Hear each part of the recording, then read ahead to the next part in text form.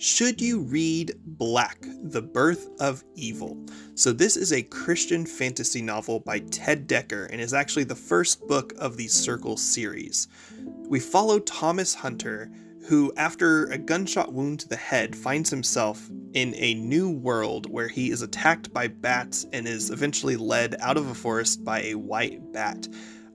After that attack, he passes out due to blood loss, where he wakes up back in his original world. He's now left with trying to figure out if that world he was in is real, and if that world was real, is the world he's in right now real?